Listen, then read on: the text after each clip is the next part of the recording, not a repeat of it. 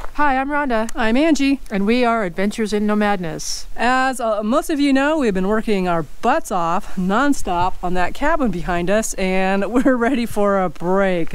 So we're gonna head up to Denali National Park. We got a very hard to get road permit for Eilson Visitors Center, so we get to drive the park road tomorrow. Awesome.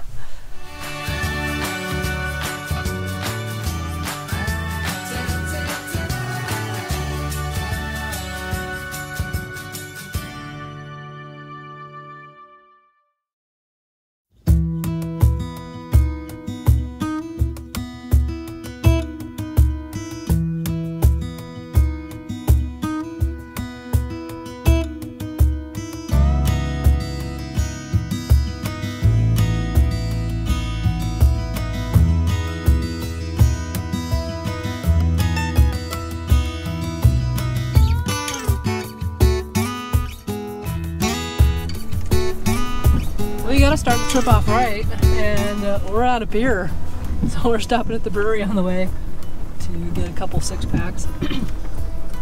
And that's how you start your trip off right. Huh, honey? Yeah, Denali. Denali Brewing Company on our way to Denali. Yeah, I think we're set now for 3 days. We don't normally drink this much. Just happened to come by and they have 6-packs. It'll last a few weeks.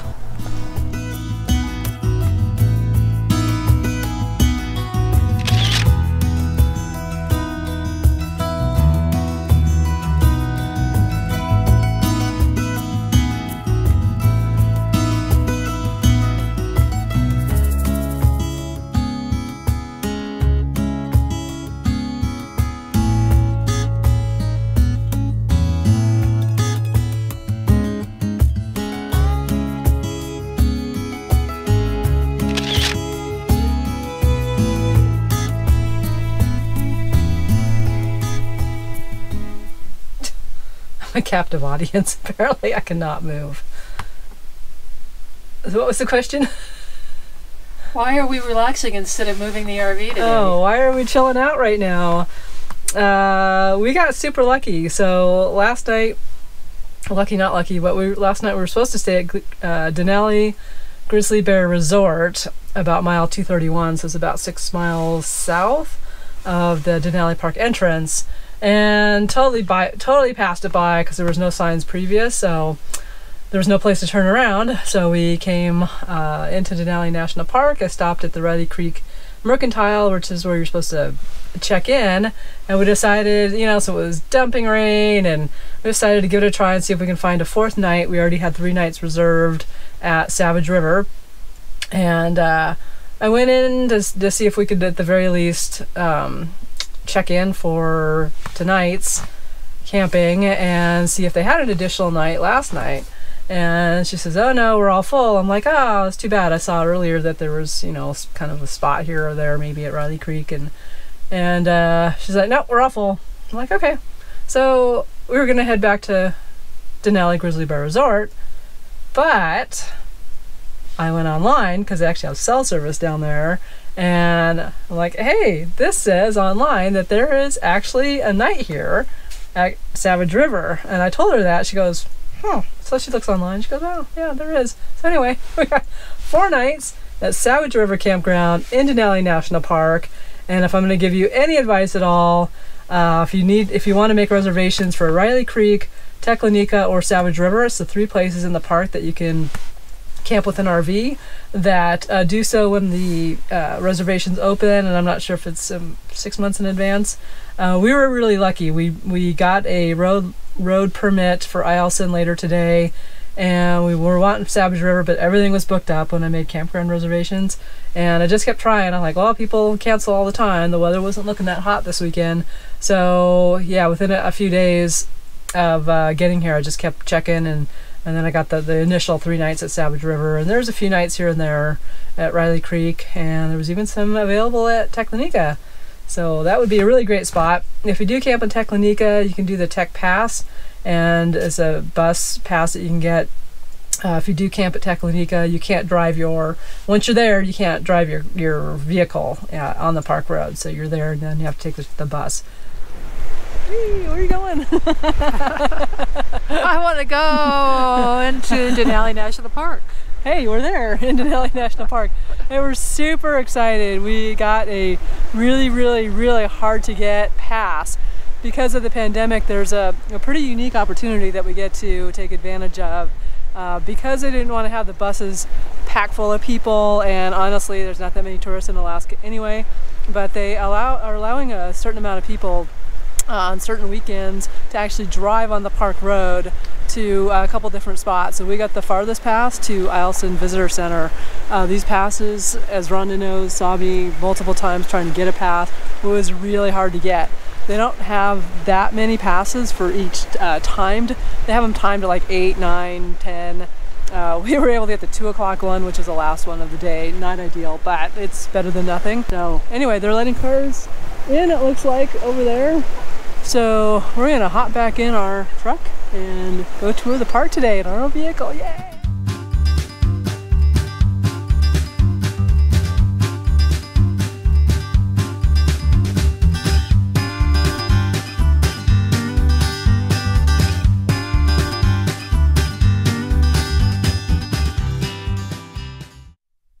We made it up to the top of Polychrome Pass, and driving, I have driven out. I've gotten the road lottery that they do in September a couple of times in the past, and driving up Polychrome Pass around the bends, white knuckle the whole way because the turns are pretty hairpin, but this is amazing.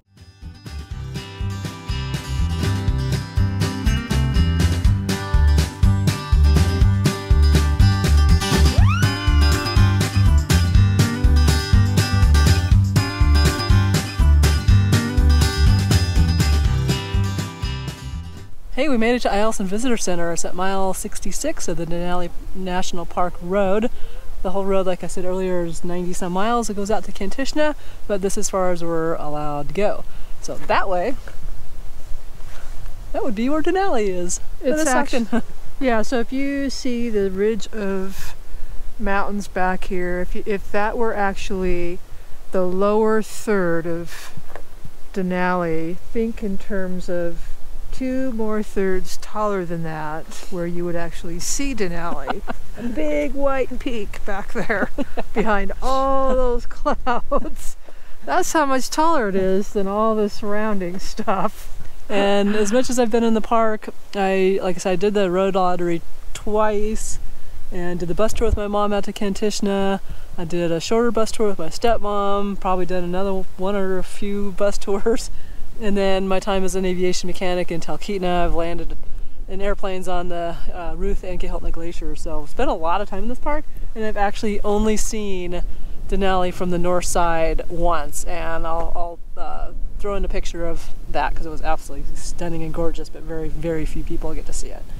Haven't seen much wildlife coming up here, but it's still been a stunning drive. Yeah, we saw one grizzly, but it was way off in the distance, and only because a bus driver pointed it out to us. And we're actually on the Tundra Loop Trail at Eilson Visitor Center. Just short, just half a mile. Because we got the 2 o'clock time slot, we have to be back out at Savage River by 9 o'clock, and it doesn't really give us much time to stop and do some hiking and that. It took us 3 hours to get here. We'll have time to chill out here for a little bit, head back, and maybe see some wildlife, take more photos, who knows. But it's 50 miles, but when you're going anywhere between 10 to 35 miles an hour, it definitely takes time. A lot of stopping. Yeah, a lot of stopping. You have to stop for eastbound traffic. Oh, let's go do this trail.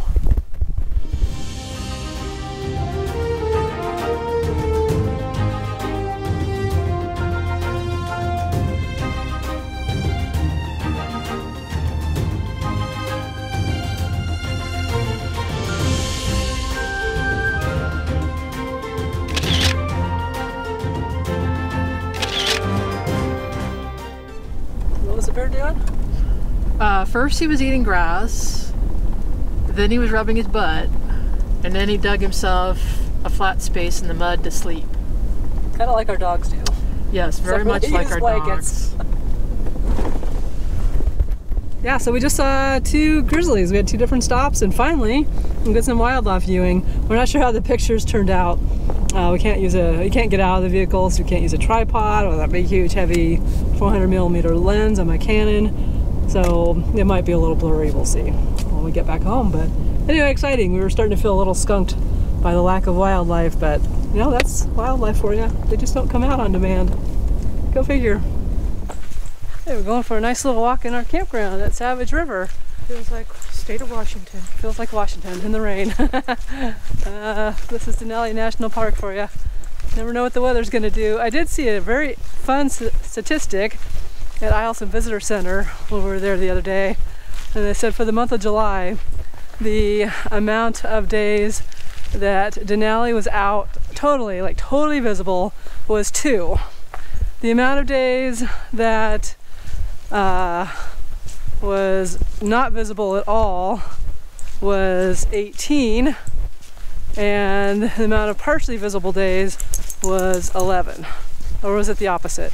Well, the big one was only 2 days of the entire month. So 2 days, and then the rest of them were not at all or partially. Pretty fun, huh? Not fun if you're a tourist and you have your heart set on it. But yeah, I think you're better off seeing it from the south side anyway, and Talkeetna's out a little bit more than that. So this campground we really liked. It's quiet. There's recycling, so it's actually really easy to recycle your stuff here, easier than most places we've been, which is kind of surprising. And of course they've got the bear lockers if you're tent camping, and bear-proof garbage containers. They don't have any ranger programs going on right now at this campground, or pretty much most of the park, and visitor center, the main one, was closed as well. So hopefully next summer, if any of you come, it'll be much more back to normal. Hopefully. It's definitely been an interesting experience here with a lot less people, less bus traffic, which is good, probably for wildlife viewing. And we did get to see a moose yesterday, which was cool. Right next we'll show to the some road. video of that. Yeah, right next to the road. Up close and personal. Blitz. And Blitz is going to go check out the food locker. Oh, he's snacking. Oh, Blitz, come on. Anything else we should add about the campground? Well, there's lots of trails. Yeah, there's a nice interpretive trail that kind of has some cool pictures of the history here and the tent camps that are here, that were here. Pretty flat and wide, so Yeah. I would say potentially you could take a wheelchair on them. Yeah, I think so. And unfortunately the trail we did want to do, the Savage Alpine Loop, is closed because dangerous bear activity. So we're going to try to find a different hike to do today. Okay, so some important information in case you are RVing here, that at Riley Creek at the park entrance, that's where the dump station is, and that's where you want to fill your tanks at. They have potable water here, but they don't want you to fill your holding tanks with that, and it's pretty good water. So, important stuff. I almost forgot. It's okay water. Rhonda thinks it's okay. It has a little chlorine taste to it, but not bad. We're used to no flavor water at all. Yummy. I think you were smart to put mosquito repellent on, because now I'm getting I was laughing at Rhonda for putting mosquito repellent on because there's hardly been any mosquitoes here, but as soon as I said that, now I'm getting inundated with mosquitoes. So we're going to do the Rock Creek Trail. We were going to do Mount Healy, which is about 2.7 miles one way and about 1,700 foot elevation gain, but it's actually pretty socked in today, and I have a feeling once we get up there it would be, you know, kind of cloudy and we'd be in the clouds, so we're going to do the Rock Creek Trail instead. There's also 2.7 miles, and then we could take the other road connector trail coming back, so we're thinking that might be about a 5-mile loop. We're done.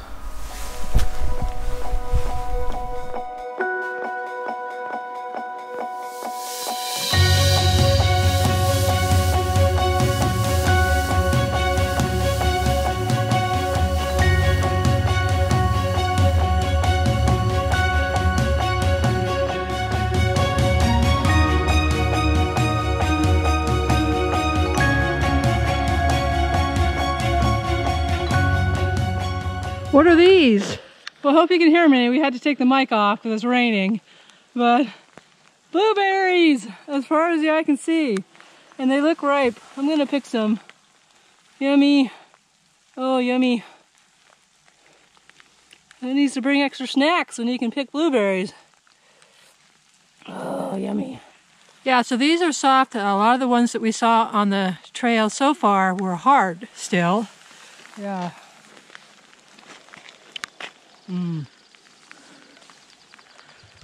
Oh yeah. Oops, I lost one. These are delicious. I'm happy. Oh, you mean I should pick them for you too? Yes. Okay, there you go, because I love you.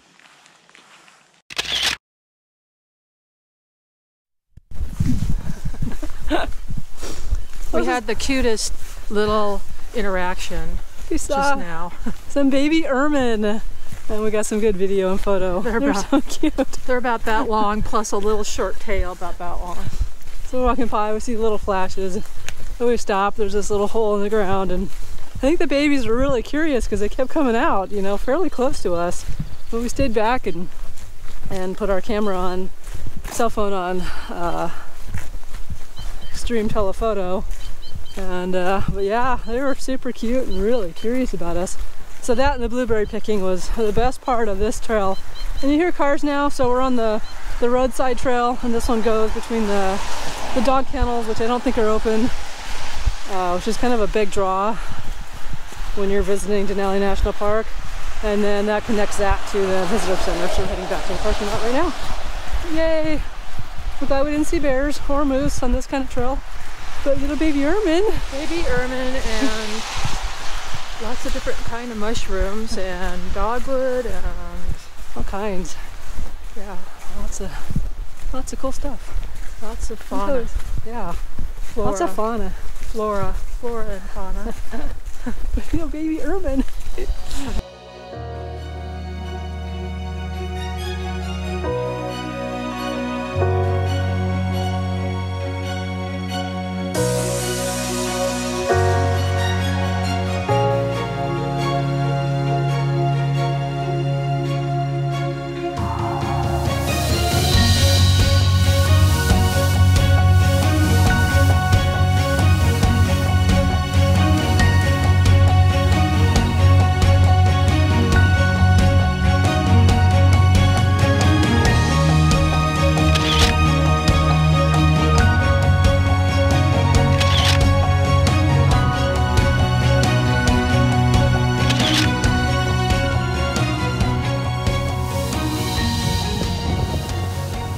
Oh, what was I going to say? Oh, yeah. So, we're at Glitter Gulch, which is what most Alaskans refer to this area around the entrance to Denali National Park.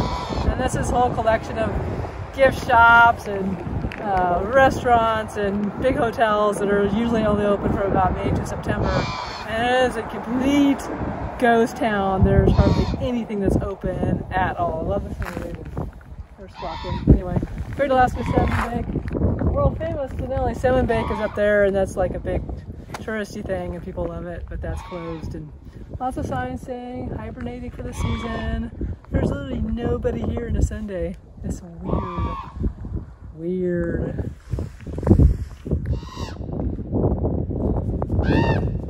It's like all the buildings are abandoned and the ravens have taken over.